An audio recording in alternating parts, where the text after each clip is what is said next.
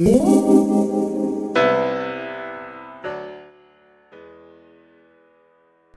YouTube, welcome back. What we have here is a test video that I did while I was off the grid up north. I wanted to find out how well Kdenlive could handle 4K video, and it was an interesting experience. So this 4K video was taken on my Galaxy Note 4 phone in 4K with 60 frames per second, and overall the video was really nice looking on the phone, and when I rendered it I was still very pleased with it. Now the render process and the editing that I did was on Kdenlive, and it was in my Lenovo 2 Pro, which is an i7 with 8 gigs of RAM and a 256 gigabyte SSD.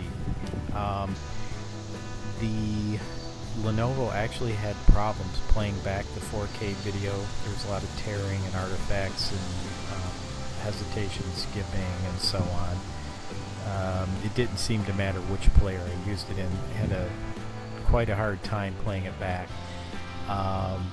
In the actual Kdenlive editor, it didn't look so great. You know, there was a lot of skipping, and I was very concerned that the render would not do well, but the render did actually come out pretty nice, so I was fairly impressed with that. The quality of the video itself looks really nice. I was very pleased with it. Now when I actually went to render this video, I got about 13 minutes for a 2.5 minute render on 4K, which really isn't too bad on a ultra portable. But I don't see 4K very soon in my future. Right now 1080p seems to work well. I will be doing a 4K test as well in iMovie on my i5. We'll see how well it does. Hope you enjoyed this video. If you get a chance, like and subscribe. Tell me what you think and what your experiences have been with 4K and how it's worked out for you.